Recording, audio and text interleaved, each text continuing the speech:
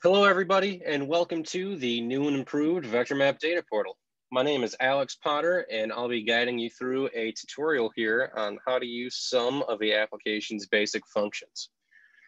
So now when you first enter into the site itself, you will see this data use conditions pop up here. We ask that you do read this carefully, and once you have, click I agree, okay, and now we are in VectorMap. If you come to the bottom right here and click on this little icon, it will actually enter you into full screen just to make everything a little bit easier to view. And you'll see in the VectorMap layer list that we've opened up into TickMap. And you can also see that we have a host of other map services, from flea map to insecticide resistance map to mosquito map to all of our niche models as well. And each point that you see on the map is associated with one collection event. And if you come here, you will actually notice that metadata pop-up appears. Now, unfortunately, this pop-up isn't customizable in size, so you either have to view from this window or this maximized window here. And the metadata includes the source, the taxonomic information, sex and life stage, the date of collection, geographic information, and others. I'll exit out of there. And one thing I will suggest right now is that you only have one layer open at a time. The more that you have open, the slower that VectorMap will actually work. You could have all of these open. We could have flea map and IR map as well, but things just start to get clunky with the more data points that are available on screen. One thing I will show you while I have all of these selected is the legend, and it actually shows you the symbology associated with each layer that you have toggled on. And I'll add one of our niche models as well, so you can see that pop up here too. That's low suitability in the blue all the way to high suitability in the red. And as you come back up here and toggle off each layer, you'll see they disappear from the legend as well. Now, in order to remove this pop-up, you can either hit the little X close window button there, or you can just come back here and click it on the toolbar. Another thing to note is that if you do have multiple layers open, the one that's higher up, that's closer to the top, will have priority over the ones underneath it. And that means you'll be able to visualize this layer before you'd be able to visualize any of those ones underneath. So for example, I will close TickMap so we can see. If I turn on this Freeborn Eye map, you don't see anything on the page actually change. However, if you come here and deselect this 80s Taeniorhynchus habitat suitability model, you will see that Freeborn Eye was open underneath. And you come back here and you select this once more, and Freeborn Eye is hidden again. So just keep that in mind when you're going through and playing around. So I'll come back up here, and another thing you'll notice is that Mosquito Map is the only one that's grayed out. Everything else is in the white, and that is because it's the same issue as having multiple layers open at a time. Mosquito Map as a whole is a massive layer. There are a few 100,000 data points on there, and having them all open up at once will drastically slow down the application. So for the sake of fluidity, we don't allow that. However, if you zoom in to a certain area, you'll see that Mosquito Map does open up and become available, and we can select, toggle it on. Now, it'll take a minute when you have the entire data set selected to open it up, even though we are zoomed in. But one suggestion that we have again is that you actually, come here and use this filter tool. One thing that the filter tool does is it actually sorts through the data set that you've selected, and you can have only those collection events that you're interested in appear on the map itself. So I'm going to come here and I'm going to select Mosquito Map. I'm going to hit this caret and drop down, and then you see some of the metadata that we had earlier in that attribute table appear here. So you can select by genus, species, source, submitter, person, country, life stage, and others here. I'm going to sort by genus. And one thing that we'll notice here is that once you select by any of these options, it will change what appears in the drop downs for all of the rest. So you'll see the species list right now includes all the species names for all of the mosquitoes that we have within the Mosquito Map layer. However, if we come to genus and we click on Aedes, now only species of the genus Aedes will appear in this dropdown. And I'm going to select Aedes aegypti, and you'll notice on the map as I select it that some of our points were removed. I'm going to take it one step further, and I'm going to also sort by country here. So you'll notice these points in Bolivia. I'm going to actually come and sort by Brazil. So you'll see those points there disappear. And there they go. So now on the map, all we have available to see are Aedes aegypti from Brazil.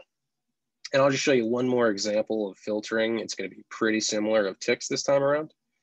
So I'd come here, you can leave that on or toggle it off. I'm going to toggle it off and close that up. I'm going to hit the drop down for tick map, turn the filter option back on, and I'm going to back out so that we can see the full map. And again, once you switch between layers, it will take a moment for the larger ones to populate. So that is why we had a brief pause there. And now I'm going to come through and I'm going to select by the genus Ixodes. Now, these are all in alphabetical order, so you could scroll through or you could just search up top. I'm going to look for Ixodes and species. I'm going to choose. Now all of these are only species in the genus Ixodes. I'm going to look up Scapularis.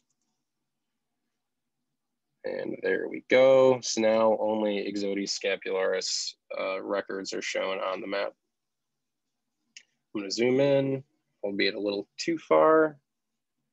Okay, and now I'll show you the next tool on the toolbar, and that is the print option. This actually allows you to save this image onto your own local desktop. Now, there are a few customizable options that we have here. We can change the title. I'm going to change it to Ixodes scapularis of Conus. You can change the layout if you'd like. I'm going to have this just stay default with landscape. And you can also change the format of the image when you save it. I'm going to have this be TIFF.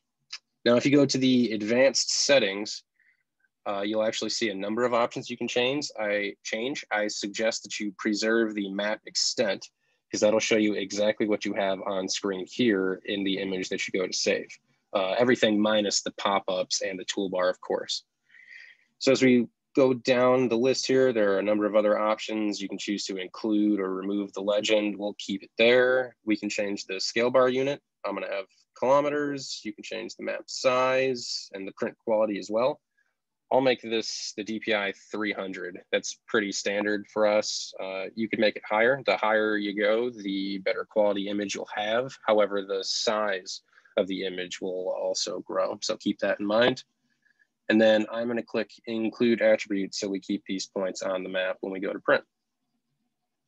So now the number of layers that you have open, the number of points on your map that are available, all of those will change the length of time it takes to print the map.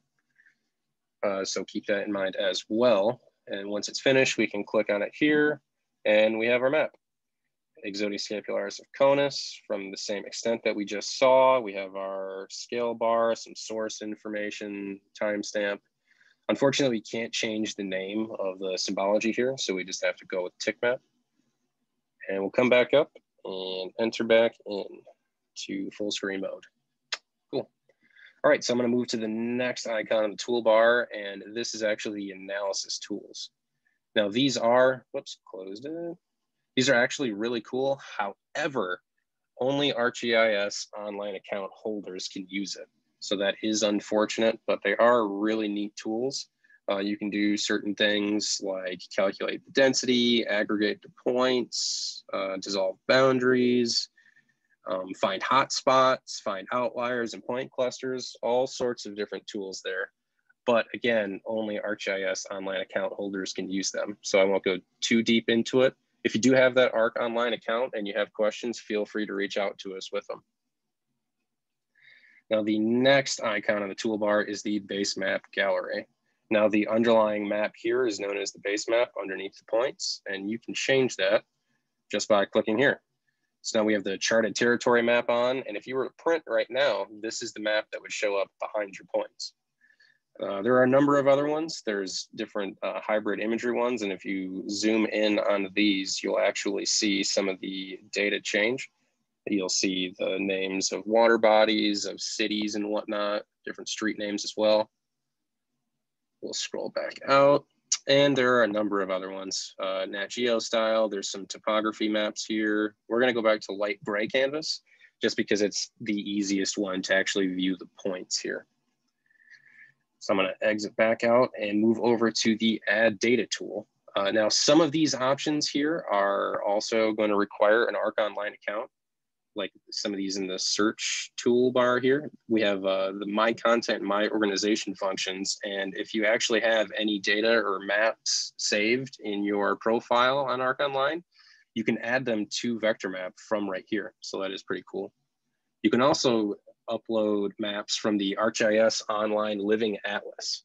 And that is pretty awesome. There are a few hundred different map layers available here. And they range from terrain to satellite views to temperature and precipitation maps, all kinds. And I'll show you just how to add one. I mean, just click add, of course, and then it pops up. If you hit the caret here, you can see the symbology. If you toggle it off, then it'll stay up here, but it doesn't show on your map anymore. So now we'll go over to the URL option, and you can actually add data from different web services or different files if you have a URL for them, which you just add here and click add. And then there is the file drop or browse option, and that's probably going to be the most used one, I would think. It's fairly easy. Just come here and browse, and I'm going to use some data that one of our partners shared with us. And you can actually show all of your data up on VectorMap just like this. And it will show the associated metadata as well that you had in your spreadsheet. All of these are 80s Egypti records from South America. Now, there is a sticking point. You can only upload 1,000 records at a time. And there is no way to change the symbology of points that you add. So if you do have large data sets, we suggest that you'd split them up by species. That way you can toggle on and off different species at a time if you're interested in viewing a different one other than Egypti, instead of going through and having to click on each point to see what the underlying metadata says the species is. Okay, so now we have that. Let's scroll back up and exit out of there. Now this next option is actually the share tool. It is also pretty cool. You can actually share a link to this app, to the image that you're viewing, and you can also embed the image in a website. And it won't just be an image. You can actually play around with it in a localized window on your web page. So say maybe you were interested in a certain flea species, and maybe you had a bionomics page about it, and you noticed that we had some occurrence data, and you wanted to add that onto your web page. You could allow your users to play around in the map and view them therein. So that is really cool. And I'm going to move to the last option, and that's just an About VectorMap pop-up here. It tells you that the Walter Reed Biosystematics Unit hosts and maintains the world's largest online database of about 700,000 entries of high quality insect vector surveillance data. And of course, there's more information here if you'd like to read. And you can also learn a little bit more on the vectormap.si.edu website. That about does it for me here in this tutorial.